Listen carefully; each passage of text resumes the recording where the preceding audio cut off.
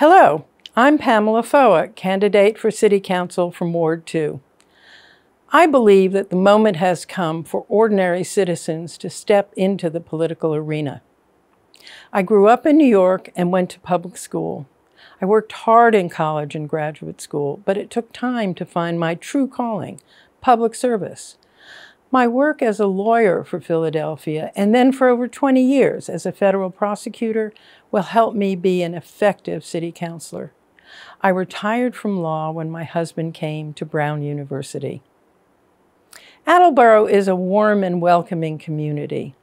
Attleboro's virtues are remarkable, but require work to preserve. This is true about the elegant Capron Park and the zoo, Ward 2 gems treasured by all in the city. We can work to improve the zoo's financial footing, in part, by publicizing it beyond our borders, including taking the simple step of improving signage to the zoo. With 2 train stations, one of which is under repair, we can continue to develop as a commuter community for Boston and Providence. Our high school is drawing new families to Attleboro, so we have an opportunity to grow. But we must grow responsibly, maintaining our open spaces, certainly including Highland Park, while we work to meet the clear demand for all kinds of housing.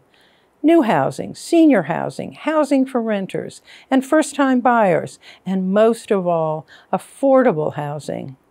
We must balance becoming more attractive to commuters with finding ways to house those who are in distress. Authorizing accessory housing units is a start.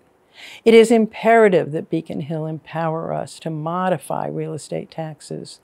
With every real estate tax increase, some of our low-income seniors are barely able to stay in their homes, the homes they worked their entire lives to own. It is a matter of respect and decency to help those who created the community that we enjoy. The wonderful art on transformer boxes and the food truck Sundays in Capron Park show how little it takes to spark our sense of community. But to revitalize downtown, we need pedestrian walkways and bicycle lanes throughout the city. Safety requires that we create more painted pedestrian crossings and enforce pedestrian-friendly speed limits in residential areas. We are facing unimagined problems for which we must prepare. If elected, I will use my judgment and understanding to consider how to go forward. To participate in Attleboro's government would be a privilege. I ask for your vote on November 7th.